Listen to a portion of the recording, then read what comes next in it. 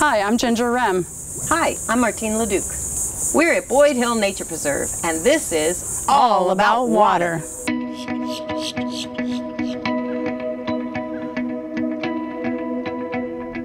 Today we're going to be talking about one of our most important natural resources. So remember, our natural resources are resources from nature that we use, like timber from the trees.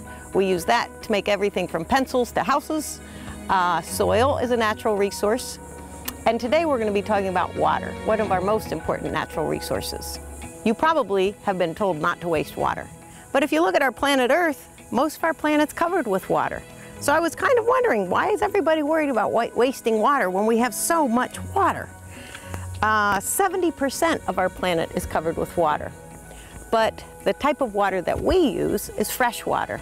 Do you know humans can only live 3 to 4 days without water? Even a camel can only go 15 days without water. So we need fresh water. And most of the water on our planet is salt water. All these big oceans are full of salt water. Our fresh water is rain, and that usually collects in lakes, ponds, streams, creeks, brooks, things like that. And it also soaks into the earth down to our Floridan aquifer, where we pump up the water and we use it. So I'm going to demonstrate for you to give you an idea of how much of that water is fresh water. Let's pretend that the water in this jug, which I've colored blue for you, let's pretend all of this is all the water on the whole planet.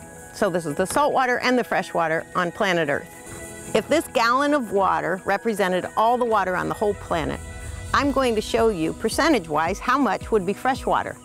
So all the water on the Earth, and only 3% is fresh water. So that would be about this much of a gallon. So if this were all the water on the planet, only this much would be fresh water.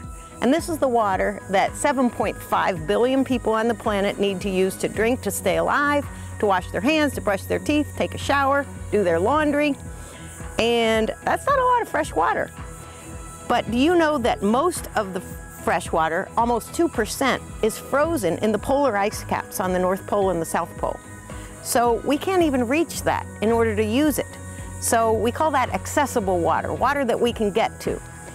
So if we were to use this model to show how much of the water, the fresh water on our planet, is accessible, it would only be about a little bit more than that. 1% of all the water on the planet is fresh water and accessible. So it's really important that we take care of the little bit of fresh water that we have and that we can access. So we want to always remember to take a shorter shower, turn off the water while you're brushing your teeth, turn off the water while you're taking the 20 seconds to lather up your hands. And the best way to teach your friends that is by example. So when they see you doing it, they'll probably do it too. And that way we can all save a lot of fresh water.